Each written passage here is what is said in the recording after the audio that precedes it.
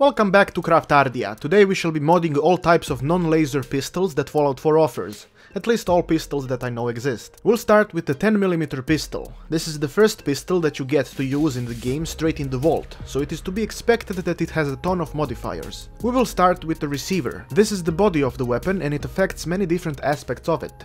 It can be light or heavy, which affects damage. It can be calibrated, which improves critical shot damage. Hardened receiver improves damage, while automatic one gives you automatic firing. The armor piercing is great for penetrating armored enemies, but it lowers pretty much everything else, which is crap. Hair trigger makes your trigger more sensitive than before. Powerful receiver is pretty self-explanatory, and the rest of the automatic receivers have similar stats to non-automatic ones, since the names are rather similar. You can easily learn which type of receiver does what, since they are all named the same. Which one is the best? Well, I like the calibrated powerful receiver the most. It is heavy, but it packs a punch and it improves the crit shots. Next part to mod is the barrel. There are 5 barrels available and they all affect the recoil and hip fire accuracy in some way.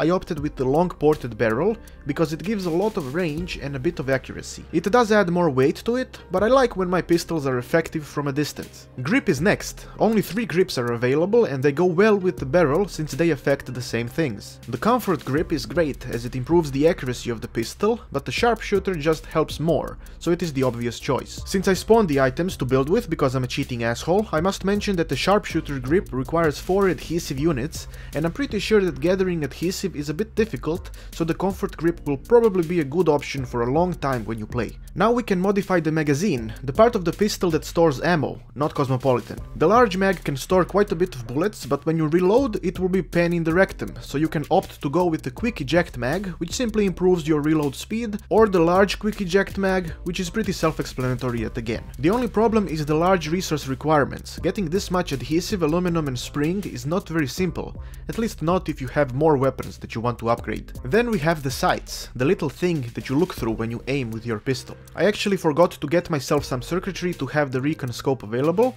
which is pretty much the only interesting one. It is a true commando mod that will help you track targets and it is all around awesome. But look at the requirements, it's gonna take a long time to gather these resources, I believe. I took the reflex sight since it seems nice. I kinda don't like circles, so I went with the normal one. They are the same, mind you, there's no difference except for the aesthetical one.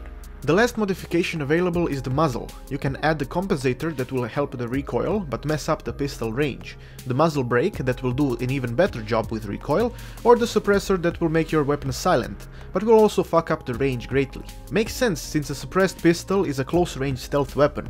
I decided to not take anything and leave it as it is. That does it for the modifications of the 10mm pistol, which I call the 10mm Petard. A decent, heavy, long-range pistol that can be used to kill anyone or anything that is close enough to be noticed, but still far enough to safely and effectively complete the murder.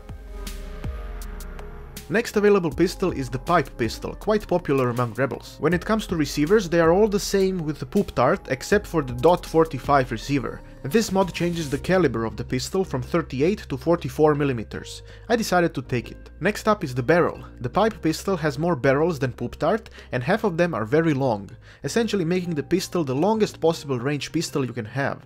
I went with the short ported barrel, which improves recoil and range a little bit. Now the grip is where the magic happens. First you have the same grips as Petard, but then you also have the standard stock, marksman stock and recoil compensating stock that literally turn your pistol into a rifle. I decided to turn my pistol into a rifle and took the recoil compensated stock. 45 caliber gun turned into a rifle is probably a terrible idea, but who gives a shit? It's my rifle now. It's mine. And I'm proud of it. Next we can mod the magazine. Since the pistol can be a rifle, we have the drum magazine available, the characteristic mag of Tommy gun. That shit looks cool, so I took it, specifically the quick eject drum mag, which has improved reload times. The sights have both the pistol and rifle sights, meaning that you can have a scope on a pistol. You can also have night vision scopes, which I can't build here because I forgot to spawn silver into my inventory. Let's not forget about the recon scopes either, that make your weapon very fancy. I went with the long scope, but in case you gather the resources, I would advise buying a night vision scope and a recon scope and then switch between them when appropriate. The muzzle is the final modification and you can actually attach a bayonet to the weapon. I was surprised and thrilled by this because I love bayonets and stabbing people with guns. An enemy is bound to eventually come too close to you and then you can nicely use a bayonet on the gun to stab the motherfucker. My epic pipe rifle has been finished, and I decided to call it the .45 Pipe Stabber. The next pistol is the Deliverer, a small gun for women. When it comes to receivers, they're all the same as Petard, and I went with the calibrated powerful receiver because I think women like calibrated powerful things in their hands. There are only 2 barrels available, the short and extended, and obviously the extended one is better, so I took it. The grip doesn't have a lot of mods either, just the comfort and sharpshooter. The sharpshooter is simply better, so it is always better to go with it, if you have the resources. When it comes to the magazine, same thing as Petard, and I went with the quick eject mag because the large one just looks annoying. Having a large clip hanging out of the grip is not nice. The sights mod only has the standard and the glow sights. Since the glow improves the pistol in every way, it is always better to get it. The only available muzzle is the suppressor, and I decided to take it because the Deliverer is a small pistol that seems fitting for stealth kills. You know when the wife plays detective and she finds her husband with some whore and then she just silently executes them both. Since women like elegant things, I called this pistol the Silent Murderer. I found another pistol while fucking around in the console, and it is the 44 caliber Magnum revolver. I feel like a bitch calling this gun a pistol, since it is more like a cannon than a pistol. And when you say pistol, it feels like you're talking about a Deliverer or some other small shit like that. No, this is a cannon.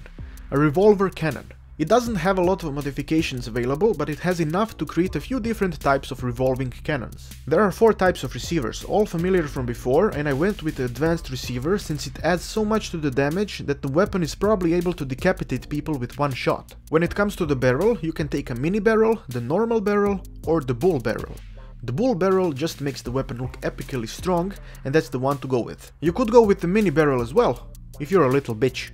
The only grip available is the comfort one, which is nice, because shooting a cannon requires a strong grip, otherwise you'll be left with an imprint of the upper side of the weapon on your forehead. You probably noticed the big ass sights on the cannon. Well, you also have the reflex sight and the recon scope. It is pretty cool to have the recon scope on it, it just adds to the power. It does look like shit, but it's still very powerful. I decided to call this weapon Revolve Me Hard. That does it for the normal pistols in Fallout 4. There are a shit ton of other weapons in the game, obviously, and we will cover most of them. There's also the flare gun, but you can't modify it, which is a pity. Thank you for watching, and let me know of the weapons that you created. Are they cool? Are they womanly? Just let me know. I have been Petard, your glorious lord, and I shall see you next time.